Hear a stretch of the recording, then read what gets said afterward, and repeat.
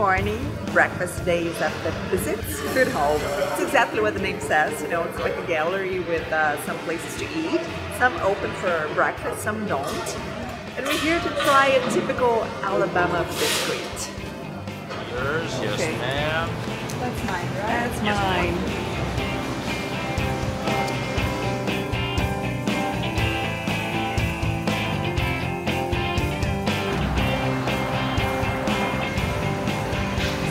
This corner here is known as the heaviest corner on earth. That's because in the beginning of the 20th century, 4 tall buildings were built here, basically at the same time. They were among the tallest buildings in the South. This is Morris Avenue, one of the oldest avenues in Birmingham, if not the oldest, and it maintains the original cobblestones on the street. This is a peanut store, and right here in front of it, you smell it. Oh my God.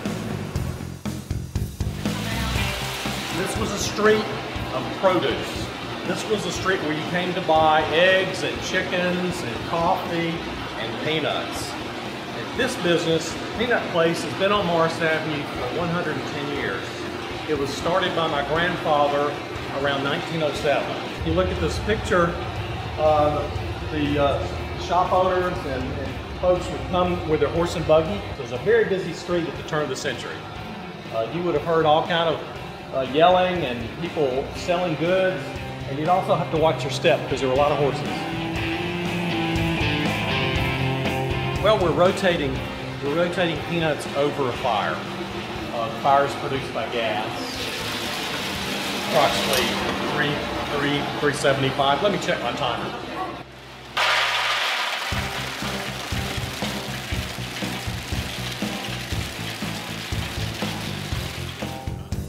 Peanuts are ready.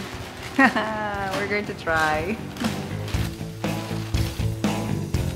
A lot of people survived the Great Depression eating peanuts. This is a very good protein and calorie source. Yeah, it's so hot.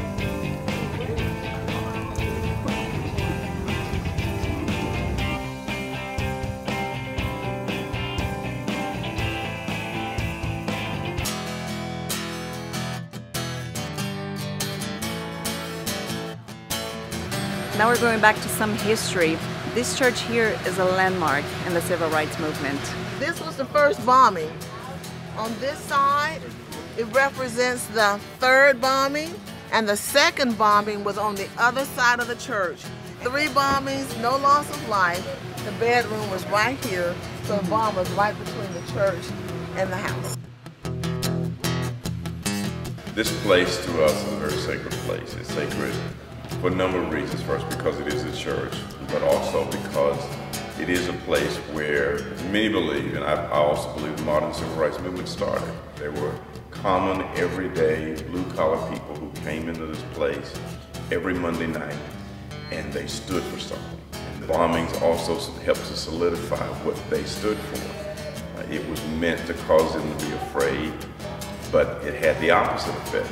If a woman wanted to buy a hat, let's say it's coming up Easter or whatever, and I needed a new hat, in some department stores, you could not try the hat on. If they allowed you to try a hat on, they put a plastic bag over the lady's head, then allowed her to do it. But I want you to understand the humiliation faced every day. And you gotta understand that every time the United States required anything of its citizens, it didn't ask if you were black, if you're brown, if you're white. If we were involved in a war, were blacks drafted? Did we go and fight? Of course we did. When it came time to pay taxes, did blacks pay taxes? Of course. If we're paying money for schools, why don't we have a school? If we're paying money for libraries, why can't we go? So this idea of just attacking segregation at all levels started right here at Bethel Baptist Church. The #1 irritant on a daily basis was the city bus. It was #1. Every day somebody was angry about what happens on the bus. And in Alabama and in Birmingham, definitely in Montgomery, the bus driver had the same powers as a police officer. So the bus driver gave you an order, told you to do something and you didn't do it, then he could very easily have you arrested. So bus boycotts very, very common. Christmas in 1956 came on a Tuesday. So the Sunday prior to Christmas, Reverend Shuttlesworth told his congregation that the day after Christmas on Wednesday, we're going to ride the bus in an integrated fashion. And the reason he did that, the Supreme Court had ruled in November on the Montgomery case that segregation on buses was illegal. So he said, okay, so on Wednesday, we're going to ride the bus. You put your money in and you sit down. People heard or found out about that. So Christmas night, he's sitting in his bedroom. He gets a gift of 16 sticks of dynamite. He said he was actually just blown up with the mattress still up under him. He walks out of the back of that rubble house you see here. By then, there's a big crowd in front. The police got here within seconds. The very next day, he did what he said he was going to do. About 200 people joined him in riding the bus. He was arrested, but he did what he did. This little light of mine. There's so much history here. It's impressive. And when you hear people talking about everything that happened here, you just get so touched. But when people come, we try to get them to sign this to give us an idea about their visit and whether or not the information we provided for them actually enlightened them on the civil rights movement and the importance of Reverend Fred O. Shuttlesworth and Bethel Baptist Church. So if you'll notice here, we have young people coming from Cambodia, from Laos. We have several university students. Penn State came recently. We had a family from Seattle, and I'm not sure where they are on the campus, but we also had a family to come from Australia. Let it shine. I won't let Satan blow it out. I'm gonna let it shine. Won't let Satan There's the message. blow it out. I'm gonna let it shine. Won't let Satan blow it out.